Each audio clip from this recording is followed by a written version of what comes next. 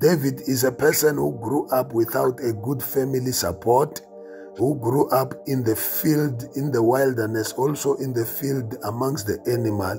David is one person who was just depending on God only.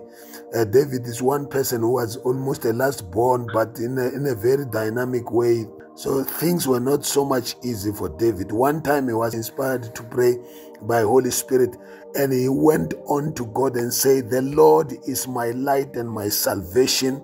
I shall fear no one. The Lord is my strength, the strength of my life. I shall fear no one." He said, even when the wicked come against me to eat up my flesh, my enemies and my foes, they will stumble and fall. They will stumble and fall. The reason he was saying to eat up my flesh is because he fought a bear and he fought a lion and he conquered that. So David's enemies were not people only. It included animals, and he conquered that. He's praying. So this prayer is also a testimony prayer. It's also a worship prayer. It's also a reflective prayer. It's also a glorifying prayer of the Lord. So David prays and he continues and says, though an army may encamp against me. Remember in Ziklag, he was conquered and he went back to reclaim. He says, my heart shall not fear. Even when people are about to stone him, he was once faced with a situation to be stoned by his own armor bearers and all that, because their wives and children were taken away. He says, though an army may encamp against me, my heart shall not fear. Why? Though war may rise against me, in this I will be confident. Why? One thing I have desired of the Lord. It does not say one thing I will desire of the Lord. He says the thing that caused me to experience what I'm talking about now is that from the beginning I desired that the Lord must be my foundation, the Lord must be my basis, the Lord must be my only option. He says I kept on seeking the Lord and I kept on dwelling in the house of the Lord for the days of my life, and I was beholding on his beauty and inquiring in his temple. Therefore, when the army arises against me, they were arising against a servant of the Lord. When an army arises against me, they were arising against God. When the wicked came against me, they were coming against God. When anything that will cause me to fear was coming against me, it was coming against God. When anything was attacking me, it was attacking the strength of God. Why? I was already under God. I was already under God. I didn't wait for after effect. Before the trouble came, I was already under God. Before struggles came, I was already under God. Before the accident comes, I was already having insurance. Before, God was already.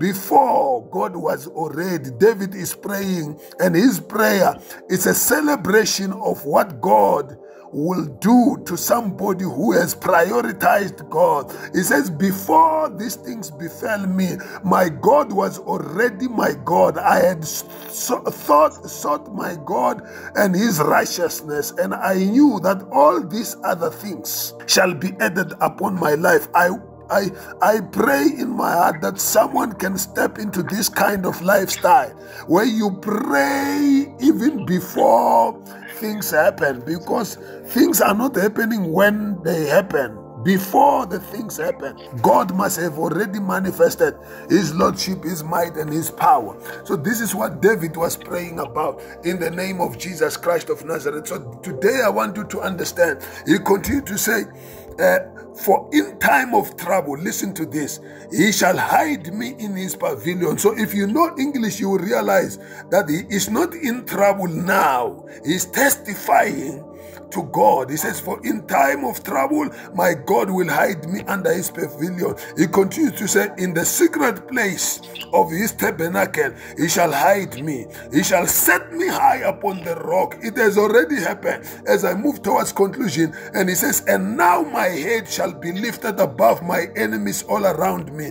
Therefore I will offer sacrifices of joy to in his tabernacle, and I will sing yes, and I will sing praises to the Lord. Hear me, O Lord, when I cry with my voice, and have mercy also upon me and answer me. When you said, seek my face, my heart said to you, your face, yours, Lord, I will seek. So he's telling you things that characterize his behavior. He continues to say, do not hide your face from me. Do not turn your servant away from, in anger. You have been my help. Can you hear this? You have been my help. Not you are my help. You have been my help. You know, you have been my help. So even now, do not leave me nor forsake me, O God of my salvation. Even now, my Father, do not forsake me nor leave me, O God of my salvation. Listen to him describing what I said before I started. He says, even though Jesse and my mother may forsake me, then the Lord will take care of me. This man was never taken care of properly by the parents. You might be here today, you've never had a good upbringing. I want to say to you, even though the upbringing was tough, there is a God who takes care of people like you. If he could do it for David and did it for me, he can do it for you. And then I'm concluding the prayer. David prays and says, when my father and my mother forsook me, the Lord will take care of me.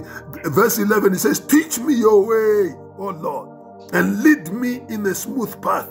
This is the guy who wrote Psalm 23. When he says, I walk beside still waters, he make me lie down in greener pastures. Here he says, teach me how to walk, and lead me in smooth path because of my enemies. And he says, do not deliver me to the will of my adversaries. For false witness has arisen against me, and such as breath out of violence. They are breathing violence against me. He says, I will have lost heart. He says, because I know my God, I can't be disappointed. I can't be discouraged. I can't give up. But he says, if I didn't know God, I will have lost heart unless I had believed that I will see the goodness of the Lord in the land of the living.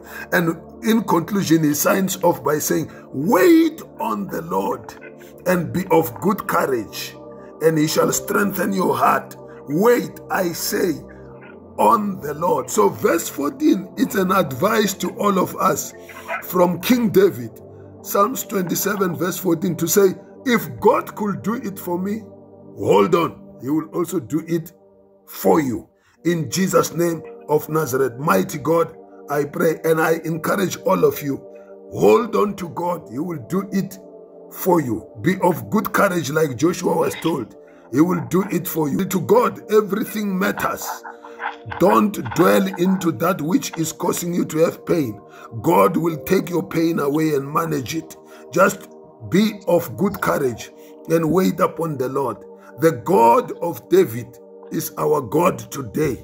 The God who took care of someone who was neglected by his own biological father and biological mother and siblings.